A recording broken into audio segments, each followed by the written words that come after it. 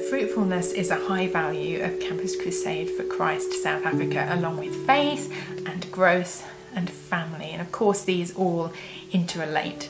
So it's impossible to please God without faith. We can't bear fruit without growth. And we do it in the context of family and the body of Christ. We're going to look at John 15, a couple of verses from there, verse 5 and 16. I am the vine, you are the branches. If you remain in me and I in you, you will bear much fruit.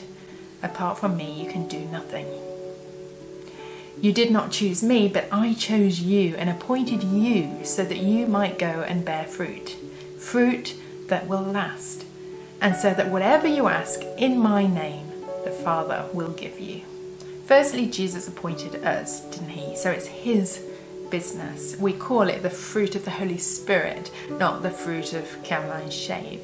And it's the Holy Spirit who produces that fruit in us. And as Campus Crusade for Christ, we don't want to be necessarily results driven or fruit driven even. It's Christ who calls us forward. But the fruit is an indication of how we're doing and how we're growing. And so people will know that we are his disciples if we love each other. And note the word bear, not produce. It's the Holy Spirit that's the producer.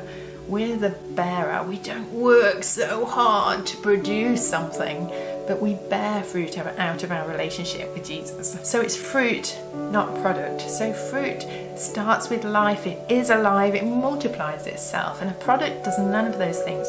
We're not in some kind of production line. And as you know, many fruits look different. So our fruit also will look different according to who we are. And it's not just any kind of fruit, it's fruit that will last. There was once a student who saw that this course was going to be a lengthy process, and so he asked his lecturer, are there any shortcuts? And the lecturer replied, well, yes there are, but it really depends what you want to become. Do you want to be a mushroom or do you want to be an oak tree? The mushroom takes just a few months to develop. An oak tree takes about 200 years. We're in it for the long haul to bear great and lasting fruit.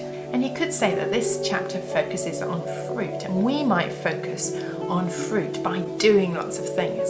But actually fruit only comes up 8 times in verses 1 to 17. You could say that the focus is on abiding, and so we need to do lots in our quiet times. But that only comes up 10 times. But I, as in Christ, comes up 36 times from verses 1 to 17. So it's about Jesus and about being in Christ in order to bear fruit. We are the branches and he is the vine, the whole vine, not just the trunk. We are in Christ. And out of that relationship comes fruit. So it's trusting first and then trying. It's worshipping first and then working. Without Christ, we can do nothing.